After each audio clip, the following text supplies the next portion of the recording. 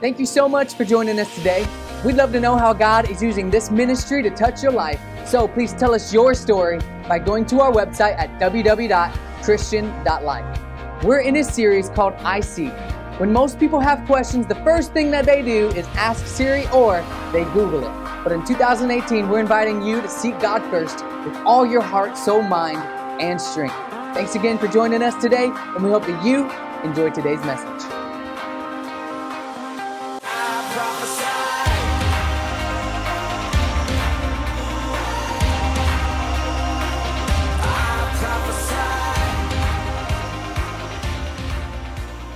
I love that song, Prophesy! You can't do that standing still. That is like mountain moving stuff. When you get the word of God in your heart and in your mouth, did you hear that?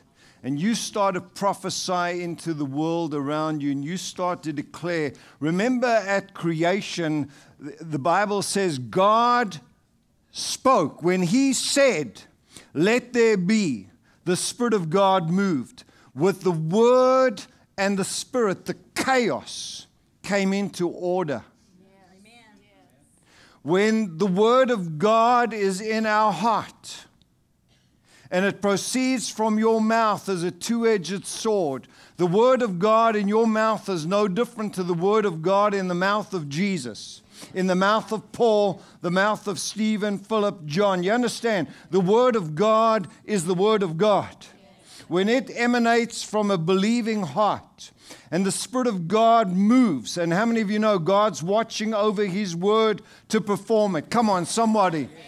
God is watching over His Word to perform it. It's not just little words going into the atmosphere. Those words are life.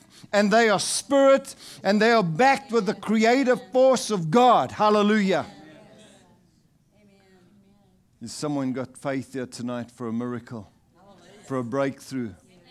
Because we're going to get ready. We're going to begin to prophesy in the next few minutes into this spiritual world that we are a part of. We are not just living in a world. This world is spirit. How many of you know that God is in this place? There are angels, there are demonic spirits, and the world, the earth, the order is affected by the Word of God. Jesus said to the waves and to the wind, they had to obey Him. He said to disease has to obey His word, His authority. And Jesus said, all authority is given to me. And now I'm sending you. In other words, He's saying the authority the Father has given to me, I'm giving to you. He has committed His word to us. That's why the Bible says that the word of God is sharper than any two-edged sword. The word of God in your life and in your mouth is powerful. Where swords are used for destruction, the Word of God is used for healing, for restoration, and for breakthrough. Hallelujah. In the natural world, the sword is used against bodies, flesh and blood as a weapon. We are using that word as a weapon into the spiritual atmosphere around us. It causes demons to flee. Yes. I said it causes demons to flee. Darkness has to back away when the Word of God comes from a believing heart. Now, you can read the Bible and you can quote the Bible, but if you haven't embraced that Word into your very being, that just like the Word made flesh, you understand, Jesus, the Word made flesh, you have to get that Word in you. You have to begin to incarnate that word. It's from a believing heart. When that word is in you, that word is spirit and it is life. Hallelujah. And that's why when Jesus spoke, they said, never has anyone spoken with such authority. There was authority because He was speaking the will and the word of God. And when He spoke the will and the word of God, angels were being dispatched. Demons had to back off. Disease had to bow. Circumstances had to change. Storms had to back away. He could easily have spoken a word and legions of angels could have been dispatched. As they tried to crucify him, the only reason he embraced the cross was he had to do something for us that we could not do for ourselves. He didn't have to. He could have changed it. But that was this great act of redemption.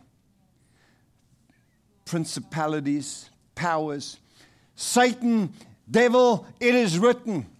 Remember, Jesus said, it is written, because he knew when he spoke the word of God, the temptation, the enemy's attacks had to back away. Amen. Can't stay. Tonight, there is authority in this place. I sense the authority of God in my spirit for you tonight. You may not have faith tonight for you. I have faith tonight for you. I have the authority of God inside of me so strong right now. Hallelujah.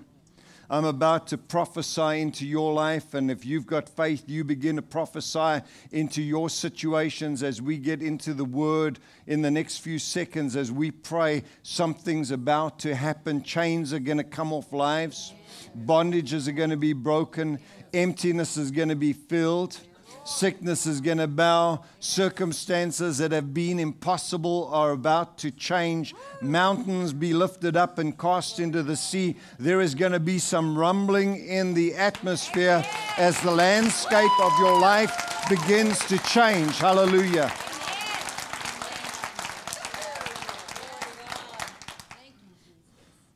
As we were worshiping, I saw it in the Spirit. There are some people here tonight that are facing giants. You remember when the giant Goliath stood before the armies of Israel, and Saul, a backslidden king with a backslidden nation, were backing away from the enemy? Goliath was taunting them, and because they were in a lukewarm condition, there was no faith, there was no authority, even though God had given them the land to rule. They were not to be defeated, they were to be the victors. He said, wherever you go, wherever you put your feet down, I've given you that land. You are to dispossess your enemies. And instead, the enemy was trying to dispossess them from their divine inheritance. God's got an inheritance for you. You have to lay hold of what Christ has laid hold of for you. When Jesus went to the cross, he laid hold of what you couldn't get for yourself. But tonight, by the Spirit and by faith, you can access into that dimension the power of God to bring about change into your life and into your world. Hallelujah. How many of you feel like there's a giant standing in front of you, mocking your life, mocking your faith, mocking your health, mocking your finances? Anyone here? There's one or two. How many of you feel like there's an enemy with an army backing them that wants to take you out? Get ready. The next few minutes, some giants are coming down. I said, get ready. Some giants are coming down. I don't know, even at home, those who are watching right now, you can be a part of this breakthrough prayer in the next few minutes. This can work for you in your home. Just make sure you clear away any sharp edges around you. I'm not going to receive any lawsuits. I'm giving you a warning. My lawyers are watching this warning right now.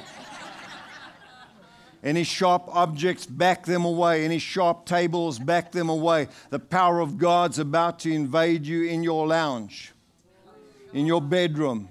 Something is going to happen for you as well. Hallelujah. Come on. Aha. Hallelujah. If you're afraid, go get a helmet. Get one of your kids' little bike helmets, the one with the big ears on and whatever, and put that on you. I know you'll look dorky, but deal with it. Hallelujah. Praise the Lord. Are you ready? This is what God showed me. David had faith. David had confidence. It wasn't self-confidence. It was a God confidence. because he understood the dimensions of power. He may have been a boy, but in the spirit, he was a man. You understand? He was not just a man, he was an anointed man. God called him a man after his own heart, even when he was a boy. God didn't look at David according to the flesh. God looked at him according to the potential. God's looking at you tonight according to your potential and your calling. Hallelujah. And He's awakening faith. He's awakening a confidence in God. He's awakening a confidence that you and God are in divine communion. And as you speak, God is speaking through you. And as you act, God is moving through you. And your enemy is about to come down. Didn't the Word of God say, you shall tread on serpents and scorpions and over all the power of the devil? Show me a verse where the Bible says the devil will tread over you. The Bible says all his enemies will be made his footstool. When you put your feet down, you are possessing your possessions. Hallelujah. You are possessing what God has laid hold of for you. Some people tonight need a breakthrough. And there's an enemy facing you. There's a Goliath mocking you. But tonight he's coming down. Hallelujah.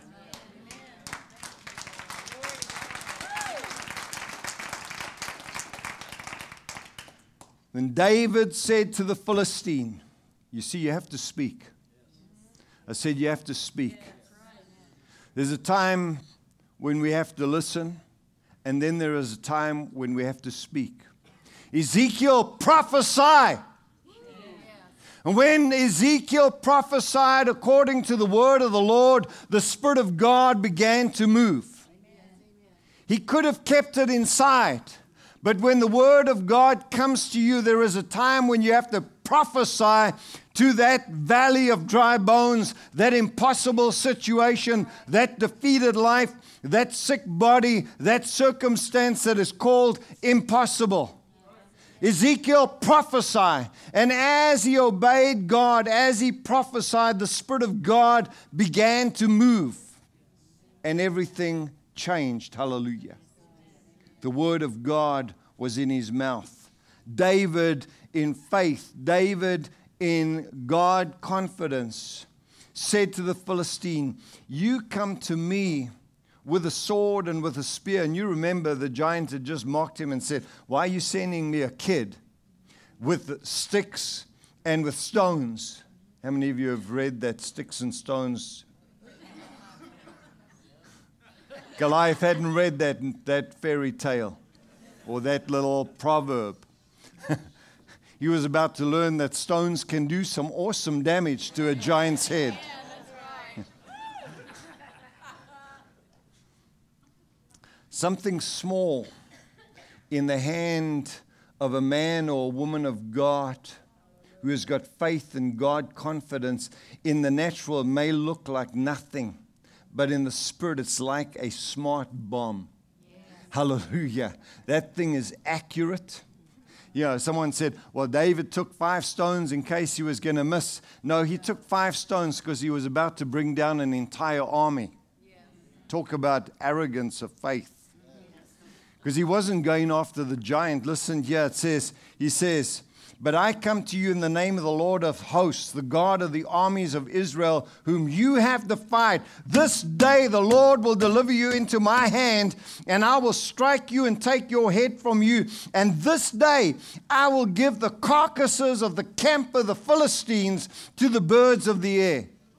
He didn't say, I'm coming after you, Goliath. He said, I'm coming after you, Goliath, and then I'm going to take all of the army.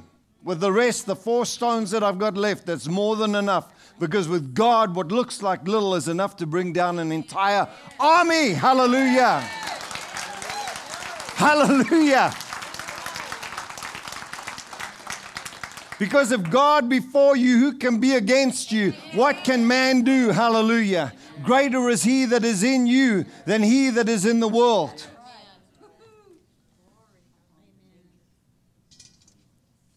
I love that. Oh, man. 4 stones to bring down an entire army.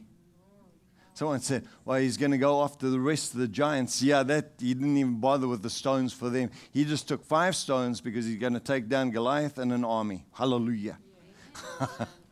How many of you are facing a giant? How many of you feel like you're facing a giant and an army? I've got good news for you. You may look like you have got nothing, but just a little faith in your mouth and in your heart. The Word of God in you. It looks very small, but it is so powerful. The head of the giant is about to come off. Hallelujah.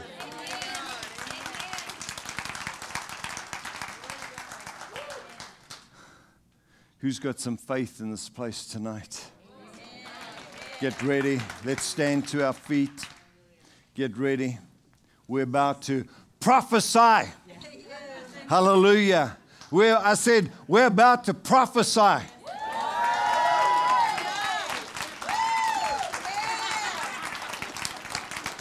I said, we're about to prophesy.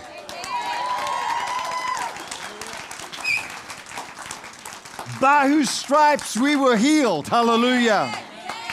Who bore all our diseases, all our destruction. No weapon formed against us can prosper. Every tongue that rises up against us, we shall condemn. Hallelujah. When the enemy comes in one way, he's going to flee in 7. Hallelujah. Because God is on our side and He has given us the victory. We are more than conquerors. We are overcomers in this life. Hallelujah. These signs shall follow them who believe. We cast out demons. Hallelujah. If there's a demonic attack around your life, it's about to be broken right now. Hallelujah. Chains are going to be broken from your life. Hallelujah. Hallelujah. Get ready to prophesy. I want you to visualize the greatness of God on your inside. Not just in this building, and He is here. I sense the authority of heaven in this place. But God is with you. God is for you. Hallelujah. And Christ is in you. The authority of God is in you. The Word of God is in you. Hallelujah. The Bible says, let the Word of God dwell in you richly. As you have read the Word, as you have studied the Word, as you have memorized the Word, as you have meditated in the Word has entered into your heart. Hallelujah. That's why the Bible says if you believe in your heart and confess with your mouth, you have to get the Word in your heart. That's a believing heart. That's a heart of faith. And then when you confess that Word, something is about to change. Hallelujah.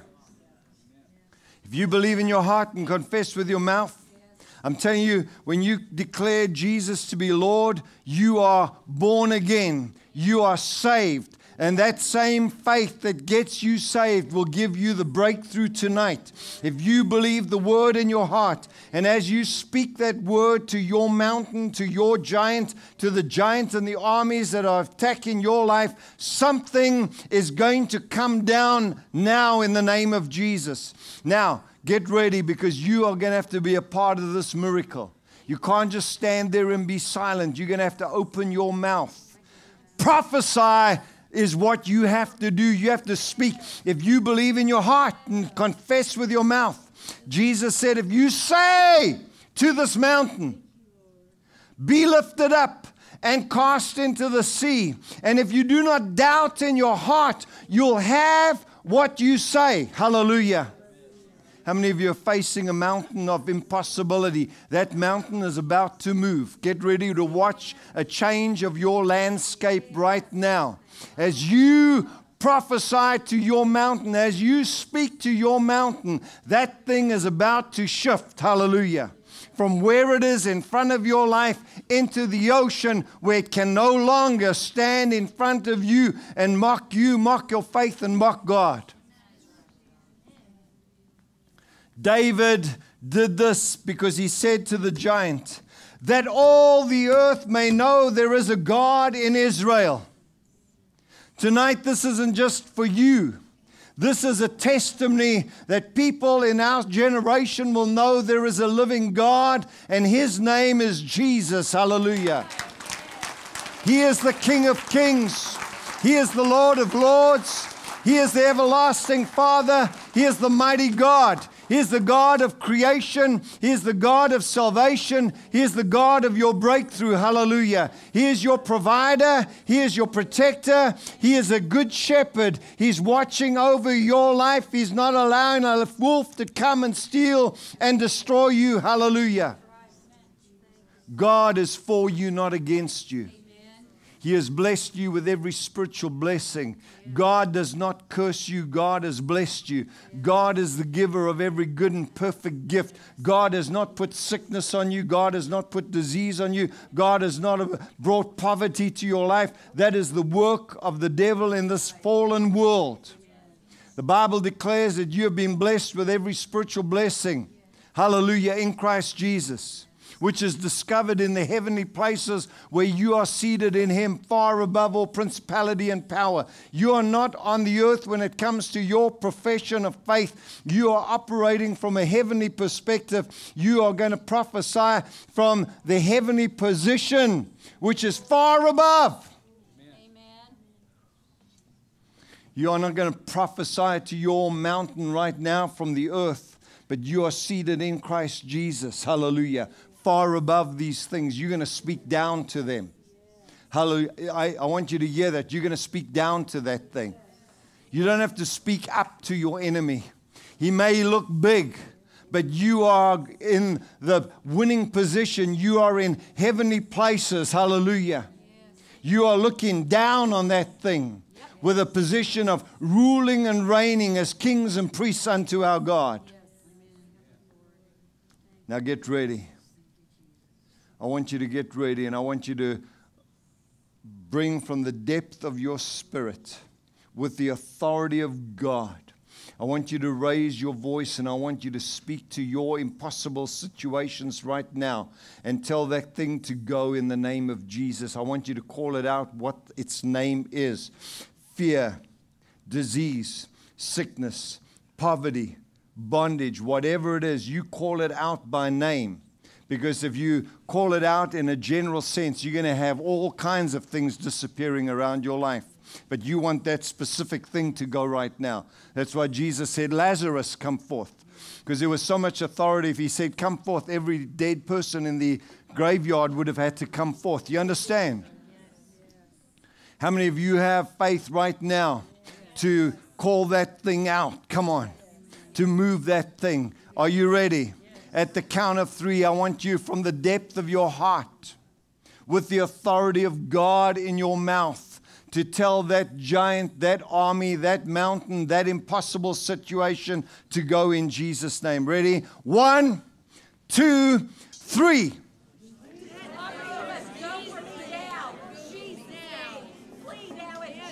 In the name of Jesus, the Son of Righteousness, with healing in His wings, the King eternal, immortal, the only true and living God, the Savior of the world, the King of kings, the Lord of lords, the mighty God, in the name of Jesus. Every knee shall bow and every tongue confess that He is Lord. Every mountain of impossibility, every disease, every bondage, every brokenness, every pain, every demonic enemy that is against your life, in the name of Jesus, right now in this place, in the name of Jesus, I say to you, come off these lives, be broken, come down, be moved, be moved, be moved. Be moved, be moved, be moved in these homes right now, in your home as you are watching. Those things that have assaulted your life, be moved right now. Come off them. Broken, disease, sickness, bondage, whatever it is, move in the name of Jesus. I'm prophesying into your life right now the power of God to come upon you in deliverance, in healing, in breakthrough, in peace, in power, in fullness. Hallelujah. Someone shout hallelujah. Hallelujah. Hallelujah. Hallelujah. Hallelujah. Hallelujah. Hallelujah. Hallelujah. Hallelujah. Hallelujah. We give you praise. We give you praise. We give you praise.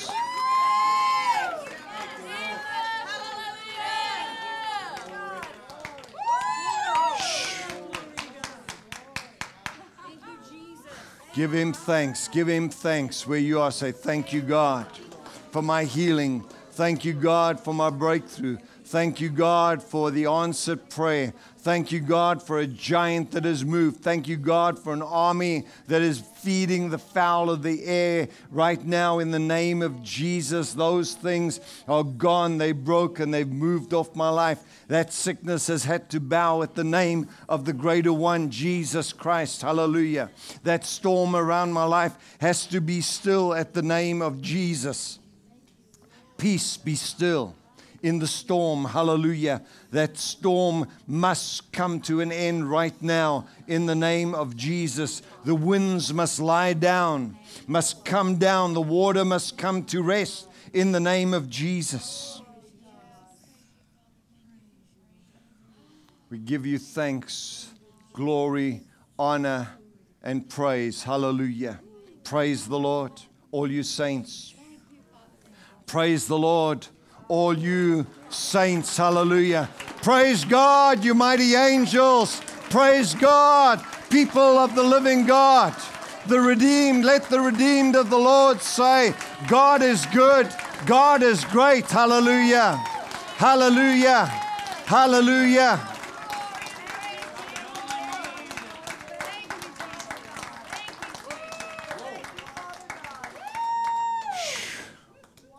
Praise the Lord. Hallelujah.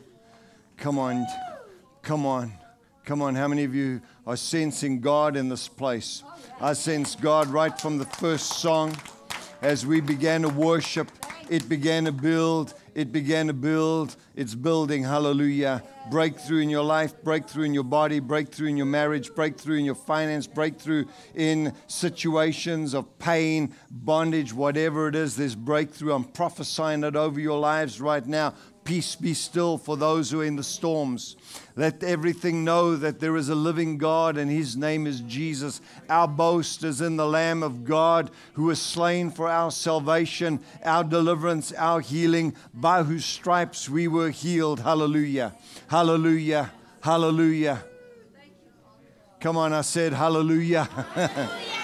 Praise the Lord. You may be seated. Woo.